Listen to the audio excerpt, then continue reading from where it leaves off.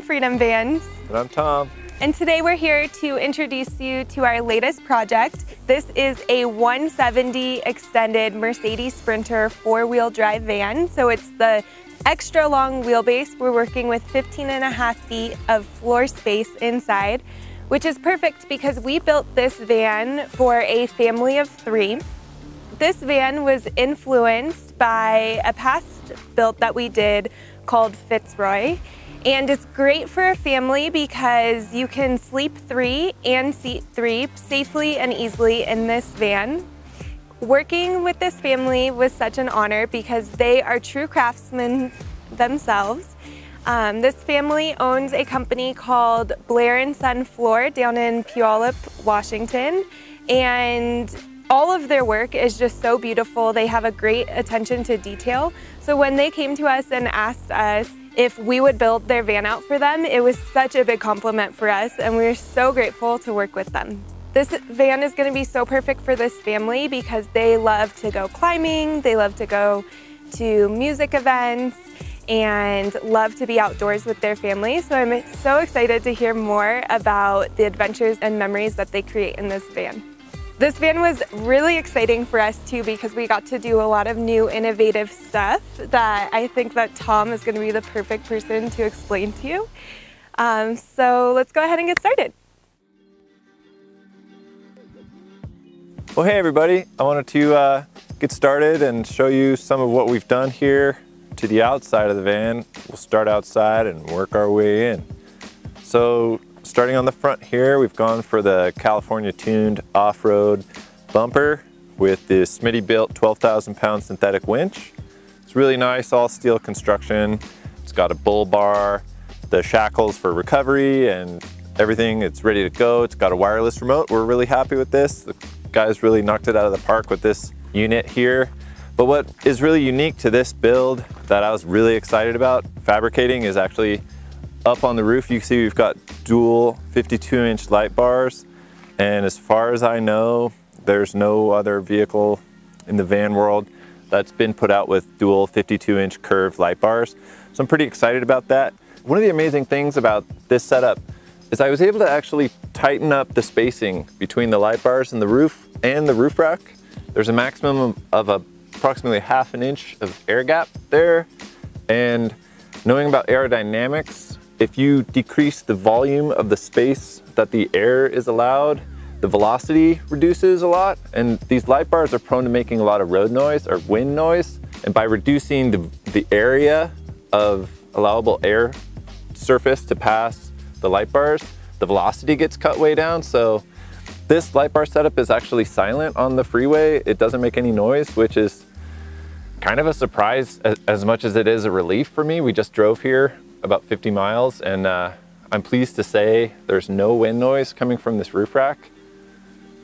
So when I met with the Blairs about this project, I was interested in adding a little flair, and so I was like, hey, would you guys be open to a stereo? I mean, they're really fun. And they were like, yes, that sounds good. What have you got in mind? And I was thinking, well, we could go all marine stereo equipment with a dual zone and put some boat tower speakers on the roof. And they were like, that sounds good. And I was like, are you serious? You took my suggestion and you want to go with it? All right, let's do it. So we ended up fabricating a roof rack designed around wakeboard tower speakers. So we've gone for a full JL Audio marine stereo equipment build here.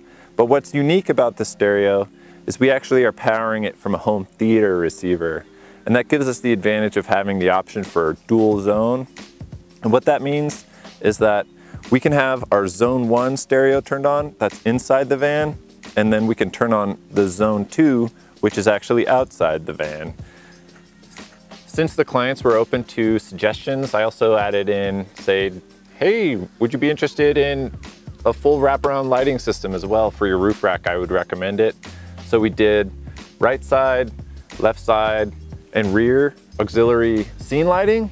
And the lights actually have custom diffused lenses, so they're gonna spread out the light really well. And they're all accessible on the dash with 4 switches. They're all powered up through a relay system with a nice heavy duty power supply, and I'm just really excited about how it turned out. It's really nice to see the lights get turned on and everything operate. One of the nice things that we were able to incorporate on this van, which we do on most of our vans where we do include a roof rack, we've actually designed it to fit around the Fiamma F80S roof awning.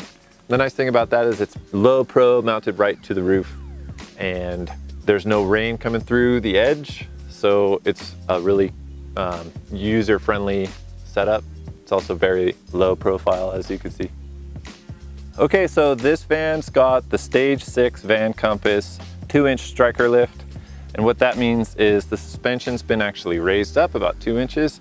That's given us clearance for larger tires, which we've gone for the Relation Race Wheels RR6S.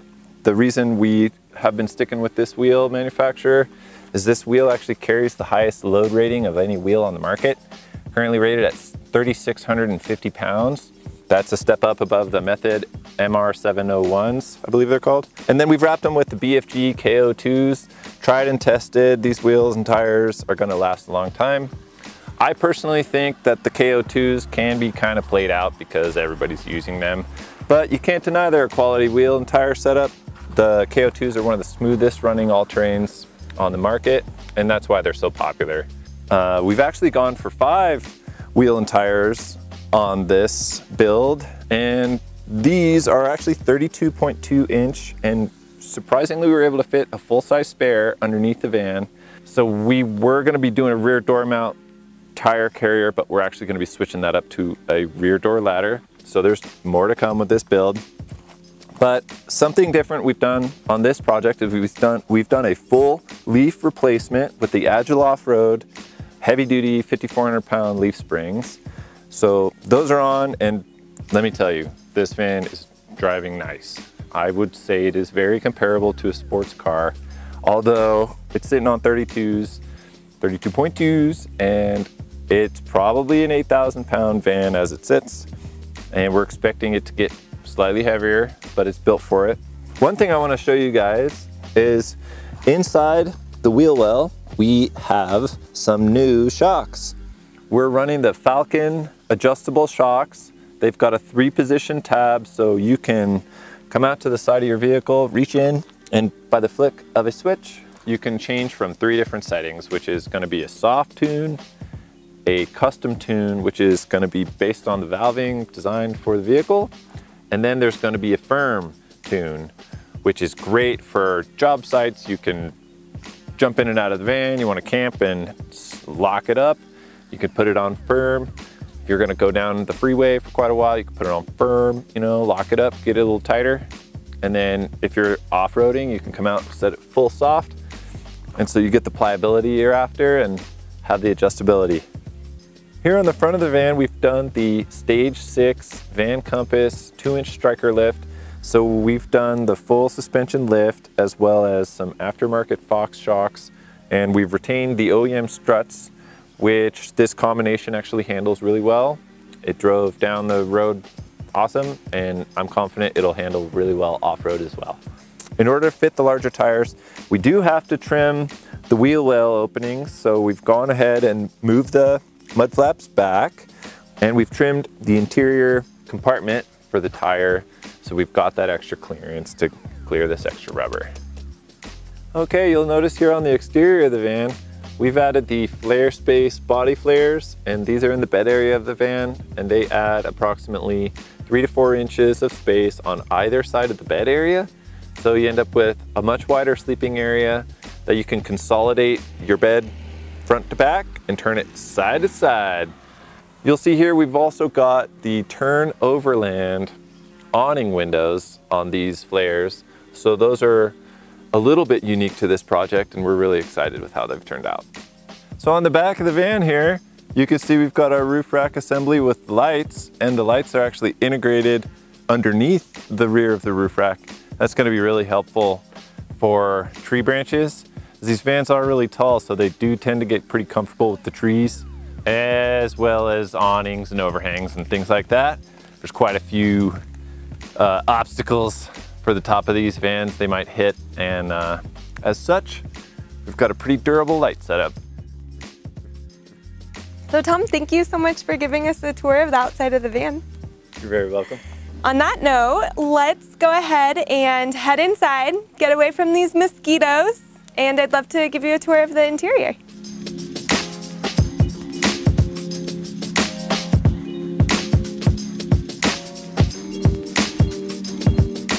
The first thing that you notice when looking into this van is the beautiful walnut cabinetry that they chose throughout their van. We also have walnut butcher block for all of our tables and for the countertop.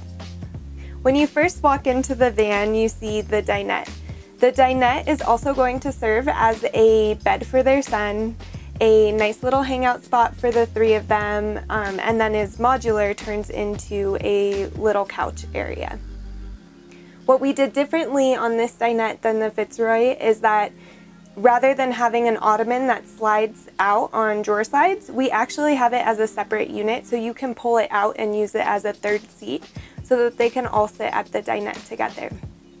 In the dinette seats, we've also included seat belts. This will allow for their son to safely ride in the van with them. One of the seats is a DOT seat setup, and that's the seat that faces forward. The kitchen galley in this van ended up being a great size for quick meals on the go while you're traveling. We have a 2-burner propane stove with a sink enclosed by a glass lid, walnut countertops with a countertop extension at the end, lots of drawer space, and a flip open cabinet, along with a Frigo 3.2 cubic foot DC refrigerator. In the overhead cabinet, we also have under cabinet lights, a little charging station above the kitchen galley, with access to our water pump, tank heater, and water heater. Behind the kitchen galley, we have a bench seat, which will be a wonderful place to sit here when you're getting dressed or putting your shoes on. There's also a ton of storage inside of this bench seat. And then across from the bench seat, we have the closet and bathroom.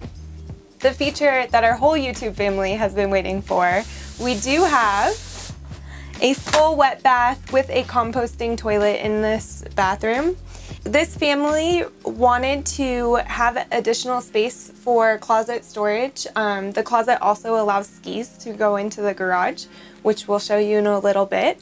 So in order to shower in this restroom, you do have to take out the toilet, but it's such a good use of space because you do have your full wet bath and then also a toilet and place to use the restroom. To use the toilet in this van, when you close this door, your knee does go into the hallway a little bit, but there is some play with this door, so it does allow your knees to push in. It works really well for someone who's 5'5" like I am, but someone with long legs, this might not be the most comfortable solution. This works for this family because they don't mind having the door open, so it was a great solution for them. If you want a larger wet room, this space can totally have a larger wet room. You just compromise some of the closet space. So if you're someone who a wet room is super valuable to you, I would take a look at Fitzroy because it had such a big wet room. You could totally have a really nice shower in there while still having the toilet in there. There's no modular aspect. Right behind the wet room, we have a closet, and this is gonna be just a big nice area for storage and tall items. There is also a door that flips open that allows the length of skis to come into this closet. In this van, they do sleep side to side, and that just gave them the space to fit all of these other key components inside of their build.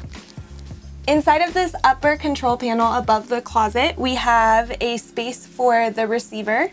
We also have their control for their underbody air filter fan. And above it, we have light switch, heater, battery monitor, and another light switch. Above the closet space, we do have a roof mount AC system, which runs off of their batteries. In this van, we have a 500 amp hour lithium battery bank, and that will just give them tons of power to be able to play their stereo system without worrying about their batteries dying, and also to run their AC system when it's hot. Above the bench seat, they do have a microwave, which will allow them to heat up food on the go pretty quickly. In the back of the van, we have a queen-size bed. We added body flares to this van by FlareSpace, and that gives them up to 76 inches of sleeping space side to side. One thing about having the flares in the 170 extended is that the panel that they go into isn't super wide like the 144, but it works really well for this couple because the husband will fit perfectly within the flares, and then the wife will fit perfectly without the flares. In the back space, they also have additional storage with a couple of cabinets above their bed, and then a shelf next to their bed with a little charging station. Behind their bed in the door panels, they have 2 more speakers, and this is the last of the 6 speakers inside that really are strategically placed to create this surround sound experience when you're inside. We included a WeBoost LTE booster in this van, and as soon as we pulled up to this spot, we all had either no bars, it was 1X, I don't know what that means, but not great service, or 1 bar of LTE, and it brought us all to 4 or 5 LTE bars. So this thing rocks. Something that's unique to this van, the bed platform is a 3-panel modular bed platform, so it can be removed, as well as this wall between the living space and the garage. The purpose of that is so that if these clients ever get a motorcycle, they can actually fit a motorcycle in this van as well. Hi guys, I'm going to show you our headliner cabinet with the concealed 40-inch smart TV. Over the TV there's actually a good amount of storage here. You can fit all kinds of stuff in here, from your window covers to blankets to pillows to extra jackets and dog treats. I've added a security option here just to be a little extra safe, and you're going to see me struggle with it for the first time, but there we go. So there is actually a lock on the cabinet so it won't open while you're driving, and now you can see what we're hiding up there. This is another feature of what I would like to consider a revolutionary touch for this van build. And what I mean by that is since our audio system has been done using a home theater receiver, what we were actually able to do was we were able to connect via a digital optical audio cable to this TV.